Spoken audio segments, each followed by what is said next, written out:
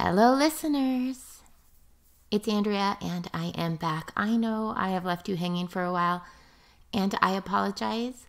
I've been moving into a new home/headquarters for the podcast and battling health issues with me and my son, and it has just been quite a hectic month. And on top of that, I am having technical difficulties with Toy's last episode. And I don't want to leave you hanging anymore, so I will be posting a new episode with a new story and hoping to get Toys finished up here ASAP.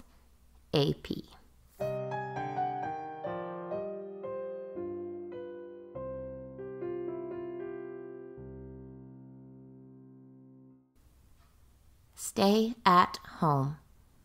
Tell all whom you know that are thinking of coming that they have to sacrifice everything and face danger in all its forms, for thousands have laid and will lay their bones along the routes to and in this country. Tell all that death is in the pot. The natives of these mountains are wild, live in small huts made of brush, and go naked as when they were born. They subsist on acorns and what game they kill with their bows and arrows. They are small in stature, and their character is timid and friendly in nature. They are charged with killing miners occasionally when they find one alone, away among the hills hunting. The miners, especially the organ men, are sometimes guilty of the most brutal acts with him, such as killing the squaws and papooses. Such incidents have fallen under my notice that would make humanity weep and men disown their race.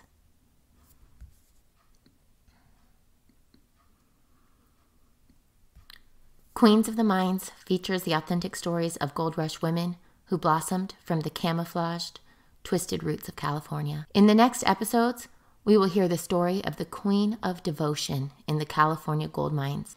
Much of the story is told in the own words of this entrepreneur who knew how to capitalize on her strengths and proved that some men in the Old West would eventually tire of strong, successful women during America's largest migration, the Gold Rush. The preceding program features stories that contain adult content, which may be disturbing to some listeners or secondhand listeners. So, discretion is advised. This episode is brought to you by our sponsor, Columbia Mercantile 1855. Columbia Mercantile 1855 is a reimagined Gold Rush-era general store in Columbia State Historic Park. As a young child, the owner, Teresa, who reopened the store late spring of last year, was transplanted to the historic township of Columbia and spent her days playing in the tree-lined streets and panning for gold with the old-timers, listening to the old stories of Columbia and the Motherlode. Teresa is serving both local residents and state park visitors living history and offering high-quality grocery staples from local suppliers. That's right, you may think it looks like a museum when you walk in there, but this is a real functioning mercantile. There is a little bit of hardware, garden, housewares, gifts, antiques, and original fine art in the Argonaut Art Gallery, and groceries. And if you don't see it, it's probably just tucked away. She has it. Just ask Teresa. She is radical. I'm not kidding. I love this woman. Just let her know what you're looking for, and she's happy to help you find it. The Columbia Mercantile 1855 is a great place to discover a treasure trove of gold standard products for your modern life. It's so important to shop local, and if you are a Motherlode resident and you wanted to help out Teresa and the podcast, make one of your monthly grocery shopping trips down to the Mercantile and enjoy a little bit of time in Columbia while you're there. Columbia Mercantile 1855 is located in the most interesting building at 11245 Jackson Street, Columbia State Historic Park. You may know it, the red brick building with its iconic green iron doors. Open daily from 9 a.m. to 6 p.m. Queens of the Mines is looking for sponsors and advertisers. New and old episodes are being downloaded every day in over 25 countries and almost every single state. If you're interested in sponsoring the continuation of Queens of the Mines, email southernminequeen@gmail.com. In generally the white and Protestant families, there was an ideology or value system, the most prominent, actively promoted. It asserted new ideas of femininity, the cult of true womanhood, in the early 19th century that tied a woman to 4 cardinal virtues: piety, purity, domestic, and submissiveness. This worked with the separate spheres philosophy, a philosophy that split everything and everyone into 2 different spheres for men and women, public life and private life. In the home, the private sphere were the women, who managed the household and the children. In the private sphere, the responsibility included serving and obeying the husband. She was to practice morality and teach her family religion. Social prejudice excluded the working class, immigrants, and blacks. The public sphere included politics, commerce, and law. This considered the men's responsibility, for women were considered childlike and unable to make decisions.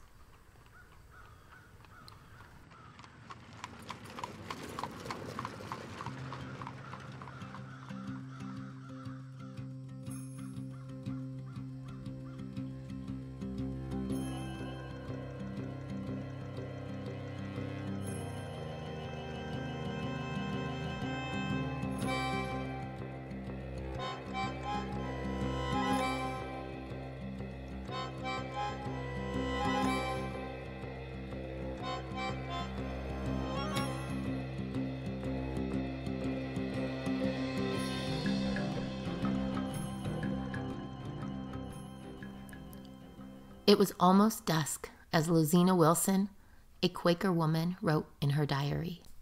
I thought where he could go, I could, and where I went, I could take my 2 little toddling babies.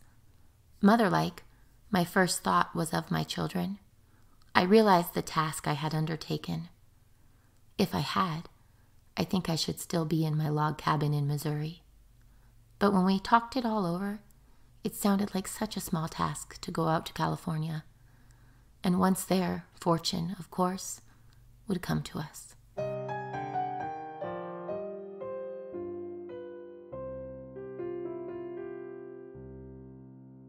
The first man we met was about 50 miles above Sacramento. He had ridden on ahead, bought a fresh horse and some new clothes, and was coming back to meet his train. The sight of his white shirt, the first I had seen for 4 long months, revived me in the languishing spark of womanly vanity. And when he rode up to the wagon where I was standing, I felt embarrassed, drew down my ragged sun-bonnet over my sunburned face, and shrank from observation. My skirts were worn off in rags above my ankles. My sleeves hung in tatters above my elbows, my hands brown and hard, gloveless. Around my neck was tied a cotton square, torn from a discarded dress. The soles of my leather shoes had long ago parted company with the uppers. And my husband, children, and all the camp were habited like myself in rags. We slept on the mattress lying on the floor of the wagon. Nothing but the actual experience will give one an idea of the plodding, unvarying monotony, the vexations, the exhaustive energy, the throbs of hope, the depths of despair through which we lived.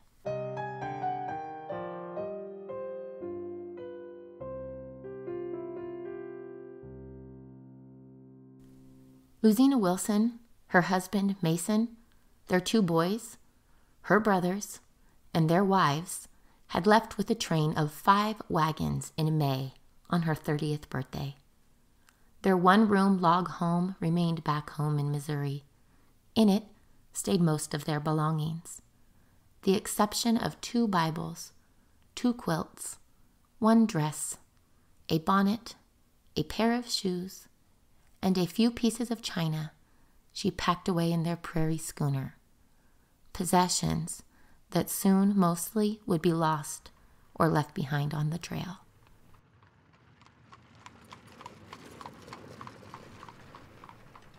Household items and shallow graves littered the crowded trails as a steady stream of 49ers and their thin, thirsty, tired livestock traveled across the country at 2 miles an hour, slower than the speed of the spreading cholera.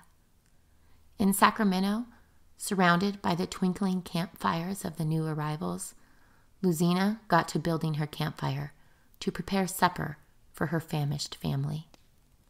Canvas tents in every direction, showing themselves with the flickering of their flames. Everywhere Luzena looked, men were laughing and passing whiskey, playing cards or rolled up in blankets, sleeping, exhausted from months of travel. As she prodded the fire and prepared her dough, she wished the men would share just a sip of their whiskey, for they had been long out. She thought of the next day in Sacramento.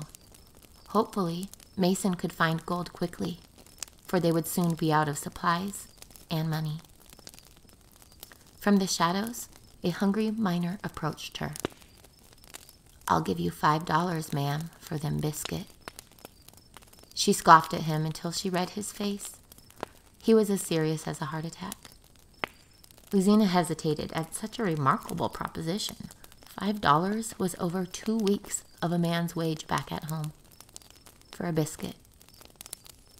"I'll give you $5, ma'am, for them biscuit, and $10 more for bread made by a woman."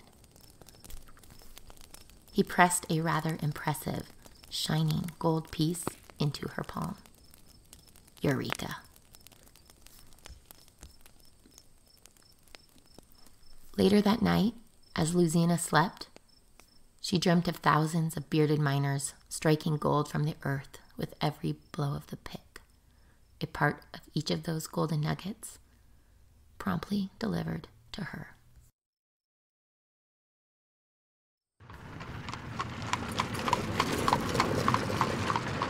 Luzena and her family rode to a new camp the next morning, fantasizing about her dream the night before the whole ride.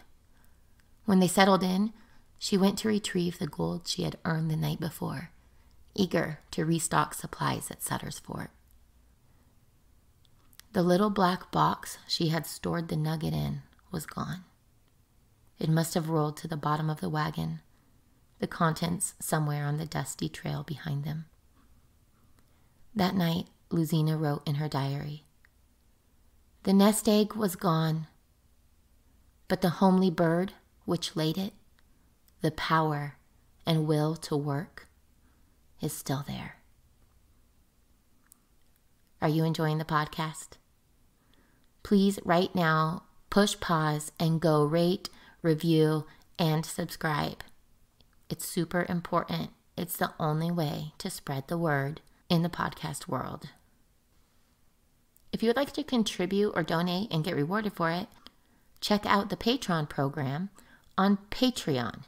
That's patreon.com/Queens of the Mines. Are you interested in supporting local artists and artisans in the Motherlode? Even if you're not locally here from California and you are enjoying our podcast and want to support the art that comes from the people that live here in Gold Country, check out thebop209.com.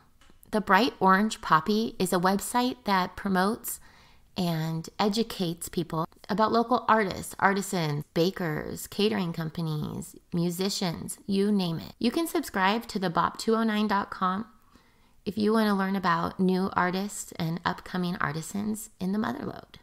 There also will be an article about a podcast about Gold Rush women that you may know of, hint, hint, on the website soon. Thebop209.com also has the Bop Shop, and this is especially awesome. If you would like to purchase items made by artists, artisans, or services in the Motherlode, you can go to this website and do so. It's a one-stop shop. If you are an artist, artisan, musician, catering company, photographer in the Motherlode, and you want to be featured or sell your merchandise on this site, that is also something that you can do at thebop209.com. You can also find them on Instagram and Facebook at thebop209. The Bright Orange Poppy is ran by Emily Kingston, and it is a female-owned business here in the Motherlode. Please show your support and go subscribe to thebop209.com. Okay, back to the story. Mason Wilson kneeled at the bed of the American River, his corked glass vial holding a small amount of gold dust. Filthy, he dug, picked, and shook the dirt from the daybreak until it was too dark to see the difference between rocks in his pan. Defeated, he slowly began to walk home after 4 days and nights upriver, empty-handed. How would he explain his immediate failure to Luzena? It had taken them 5 months to get to California, and they gave up everything to chase this dream of his.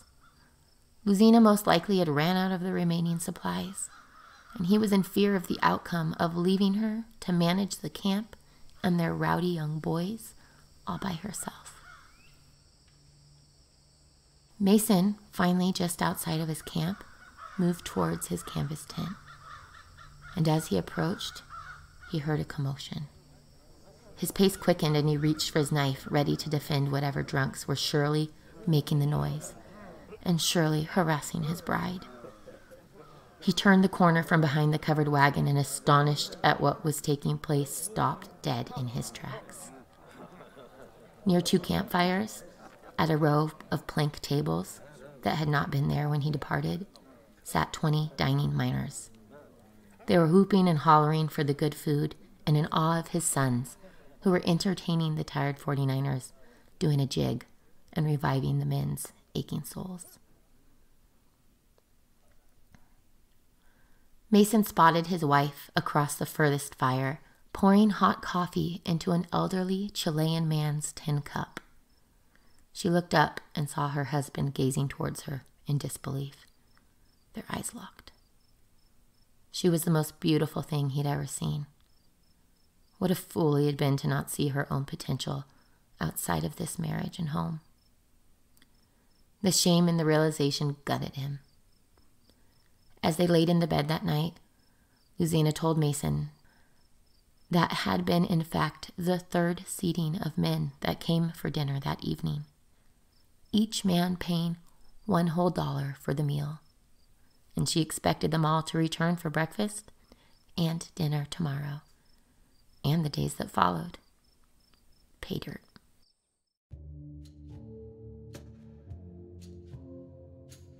Mason had been worrying for no reason.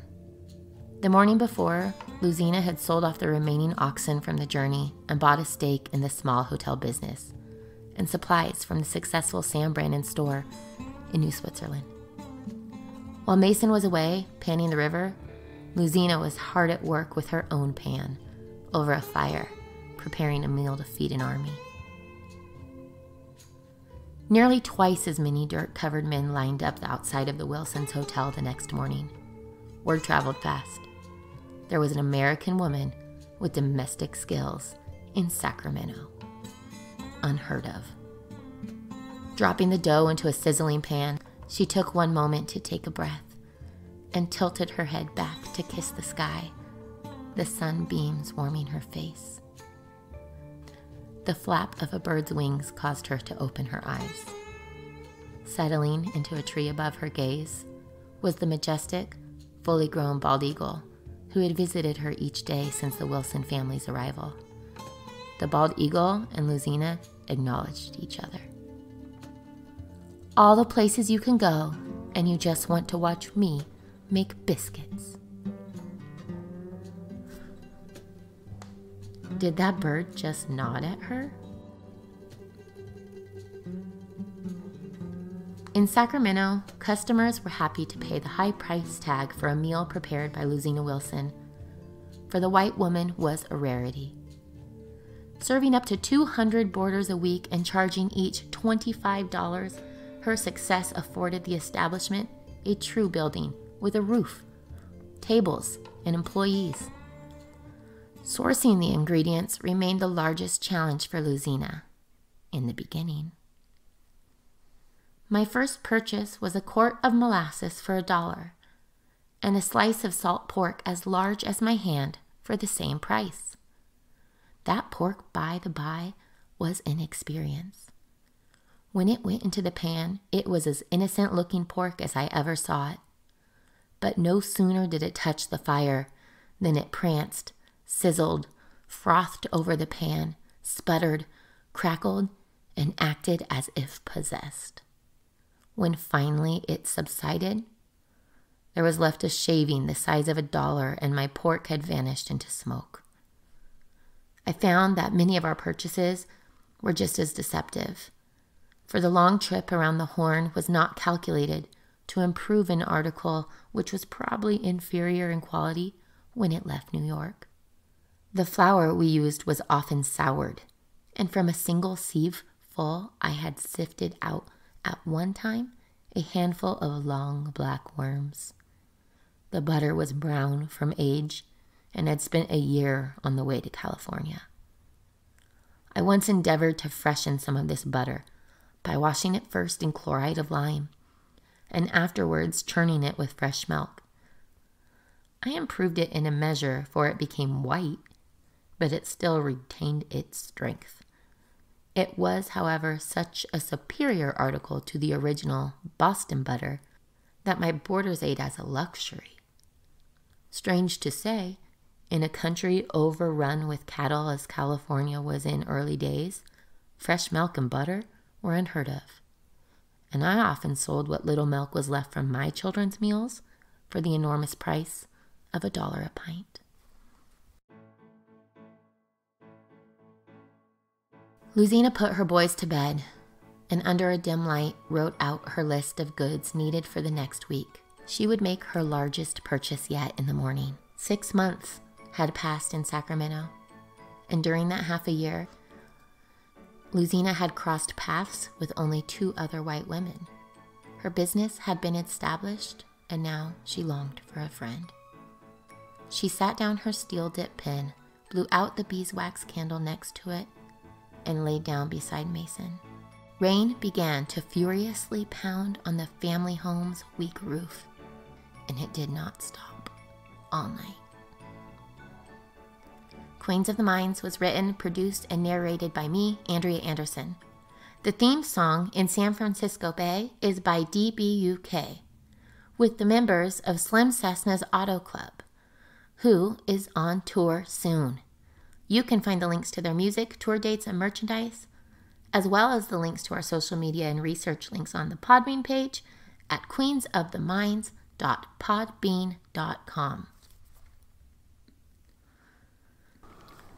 All right, we have endured the cold winter and spring is upon us, and that gives us just enough time to get our skin ready by summer. And if you're like me, you get all sweaty in the summer and your skin's got to look all fresh because your makeup don't stay on very good. TMI? Oh wow, we're friends, right? Try Unique's customizable and innovative U-ology skincare regimen. U-ology is skincare mixed and made by you. Begin by choosing 3 of the 6 booster options for the U-ology cleanser to target your individual skin concerns. You can prime your skin for moisturizing with the U-ology serum, a serum that absorbs quickly and is packed with skin-nourishing ingredients. Hand select any 3 customizable boosters to personalize your serum to your skincare need. And you can create and customize your day moisturizer by adding any 3 of the 5 interchangeable booster options. And to top it off, the Skin Nourishing Cream transforms your skincare solution when you mix in 3 boosters of your choice. And rest easy knowing that this night cream is doing the work while you fall fast asleep. U-ology is next level skincare, a match made in heaven. Check out ULG companion products from cleaning sticks and cloths and masks that exfoliate, control, and brighten, complementing your customizable ULG skincare regimen. And when you purchase it, you are supporting Queens of the Minds at uniqueproducts.com/Queens of the Minds. Before we go, I want to talk about something important. Did you know that 4 out of 5 of our Native women are affected by violence today?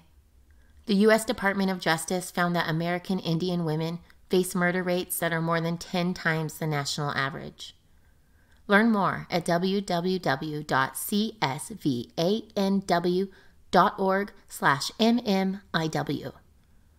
The hashtag MMIW stands for Missing and Murdered Indigenous Women. The least you can do is become aware. Until recently, historians and the public have dismissed conflict history, and important elements are absolutely necessary for understanding American history have been downplayed or virtually forgotten. If we do not incorporate racial and ethnic conflict in the presentation of the American experience, we will never understand how far we have come and how far we have to go. No matter how painful, we can only move forward by accepting the truth. I'm Andrea Anderson, and thank you for taking the time to listen today. Let's meet again next time on Queens of the Minds.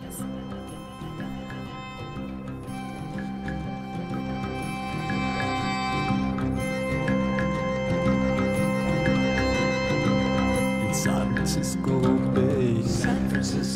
I swim most every day. I take us from the Golden Gate. I'm dodging. They are always surprised that I'm there, saying it's alright. Salt water burns our eyes. I cry, it's natural. It's natural.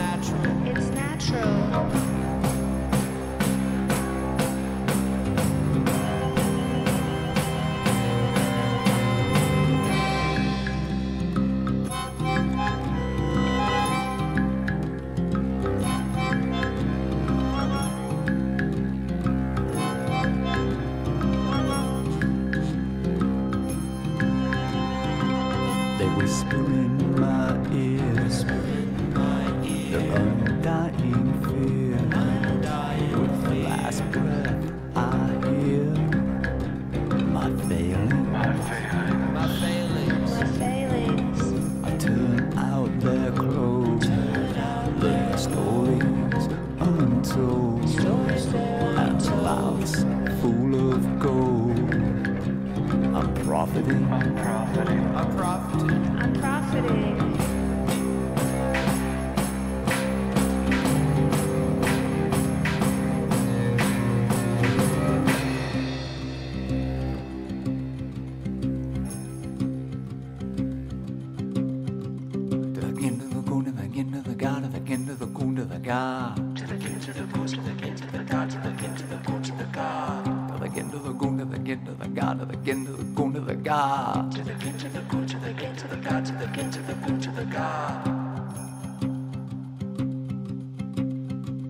And you know it's safe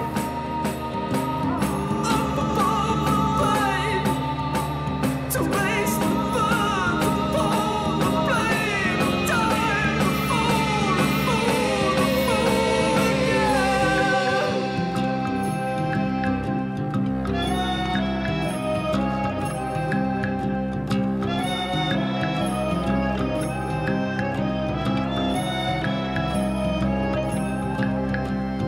Jumper hit my rolling nose. It's bleeding on forever, bro. And the sharks on patrol are gathering. I wrap my arms around the broke legs as limp bodies get swept away. The deaf ears don't hear me say